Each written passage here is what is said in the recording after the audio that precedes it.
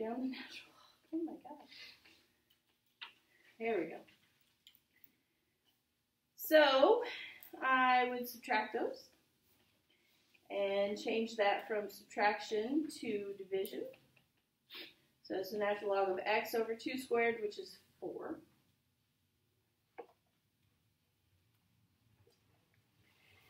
Natural logs of two things are equal, so what you're taking the natural log of are equal.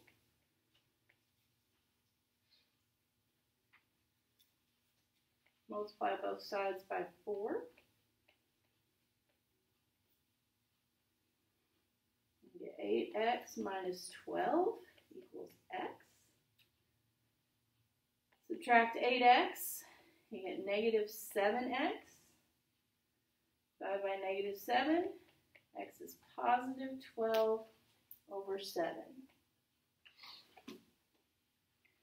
And if you plug that in, you're going to be taking the natural log of positive things, so we're good.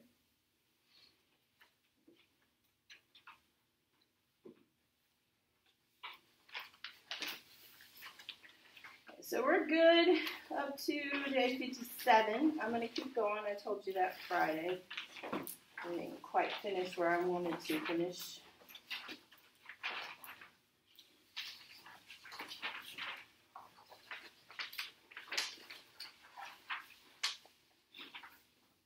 All right. So day 57 is homework.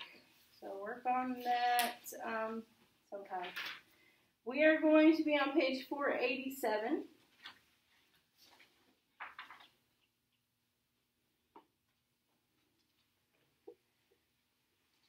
We're going to work through these.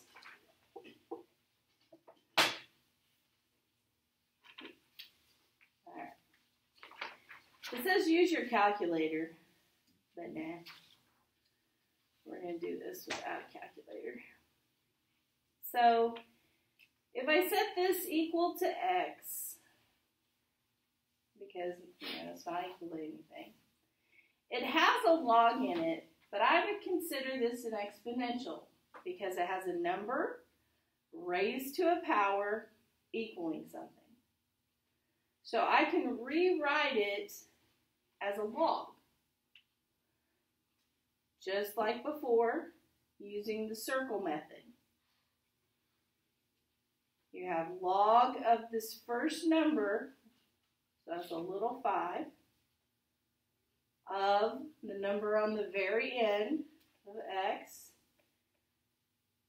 equals log base 5 of 3.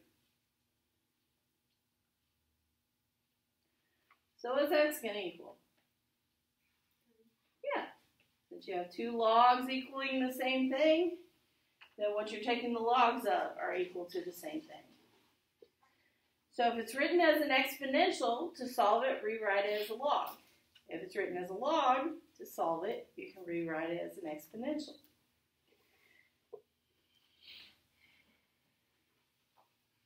We'll go to the one right below it. If I set this equal to x, I do the circle method. So it's log. What's my base?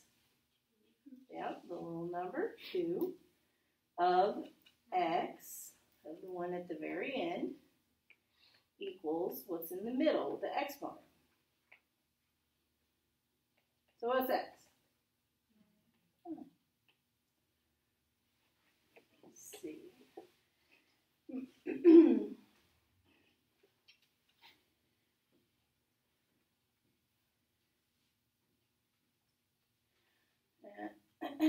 Sorry, let's skip to this one.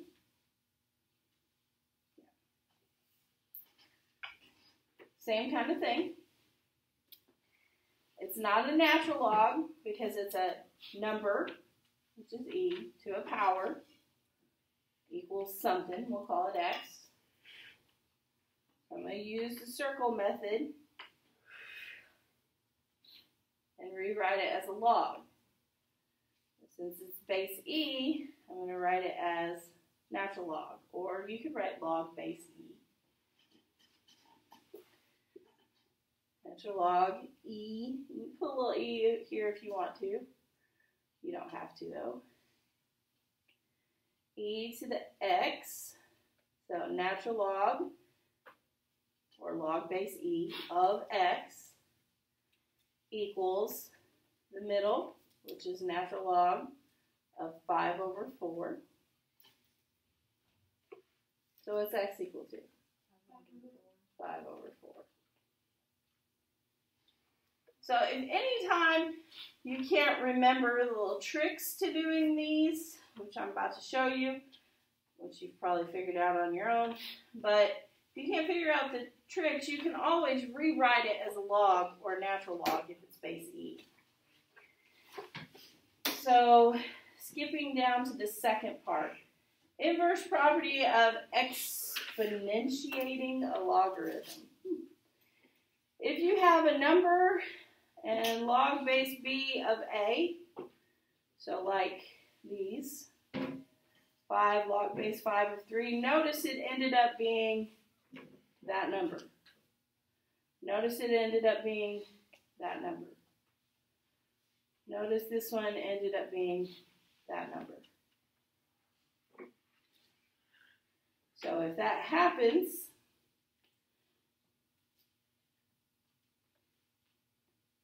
these two are the same and it's a log, then it's just going to be A, whatever you're taking the log of, or the natural log of. Since one is E and one is natural log, which that's log base E, it's going to be A. So you can shortcut to that. Again, you don't have to, but you can.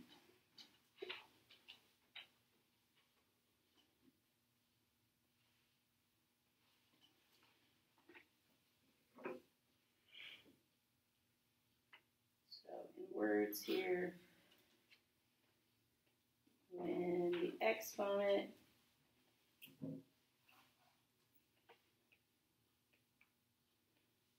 of an exponential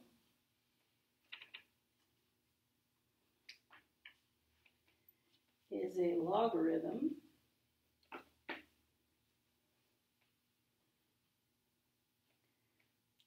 whose base is the same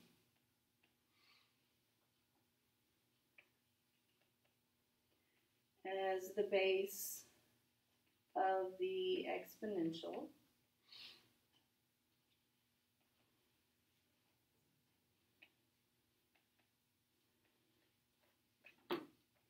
the result is the argument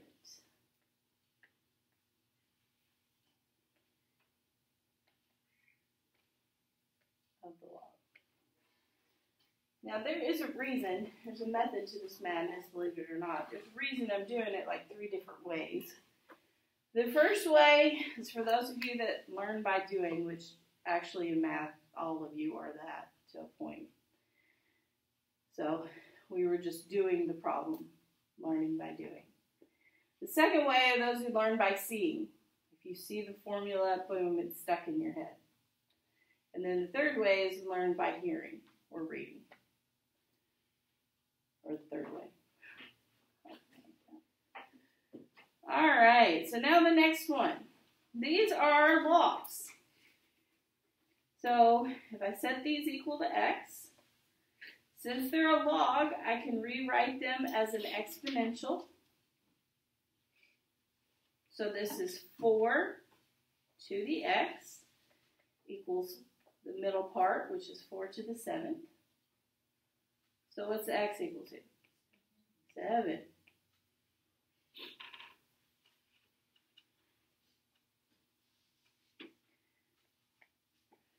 Next one, this one's equal to x.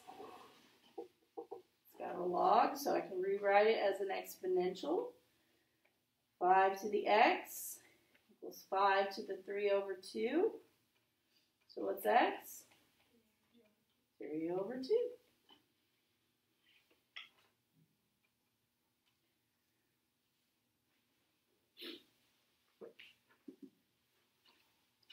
works with natural log too. You just got to remember that natural log is a log base e. So if I did the circle method, it's e to the x equals e cubed.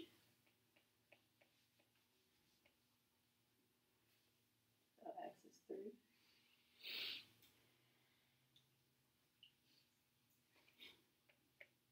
So same thing here. E to the x equals e to the 0.005. So x is 0.005.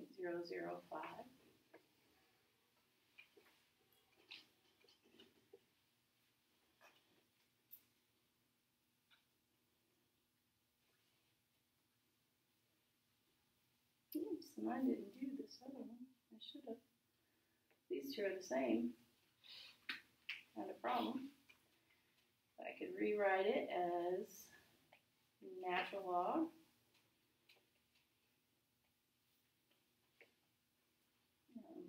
of x. So it's base e. Sorry. Just thinking base e and didn't mean to write it. Equals natural log of 4. So x is 4. Should have done that on the first one. I just didn't. Forgot. So will we get counted off if we don't put base e? No.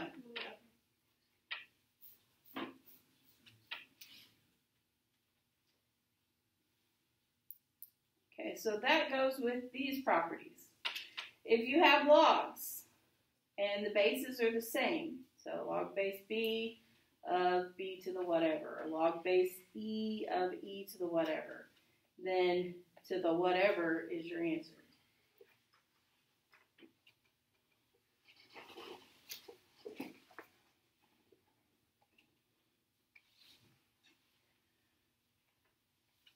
So when the argument of the log is an exponential,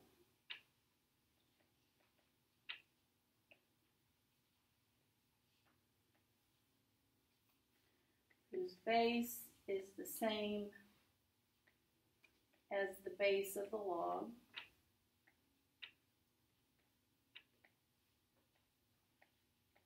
the result is the exponent.